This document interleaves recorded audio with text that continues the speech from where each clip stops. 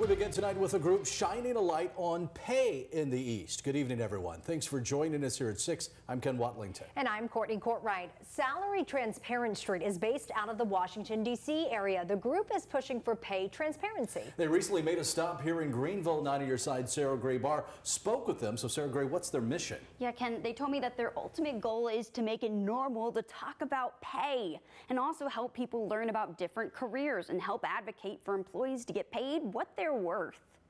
Meet Hannah Williams, the CEO and founder of Salary Transparent Street.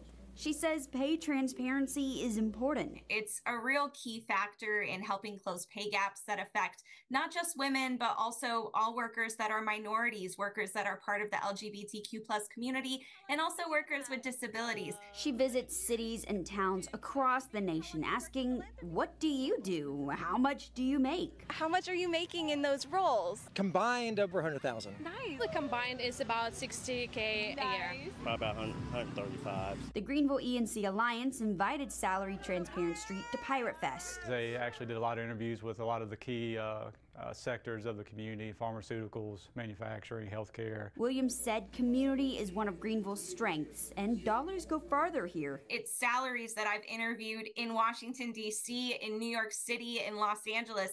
People in the same career field are often making similar amounts, but the big key difference there is cost of living. The tight-knit community makes Greenville a good place to start a small business. And it's hard to do that without community and family support, but I really felt like the community in Greenville supported their small businesses. But even with the low cost of living, it can still be difficult for jobs like retail and food to make ends meet. The people that run our communities and keep us going are oftentimes those minimum wage workers, and we need to support them just as much as we support the higher income careers in our society. So I'd love to see minimum wage rising.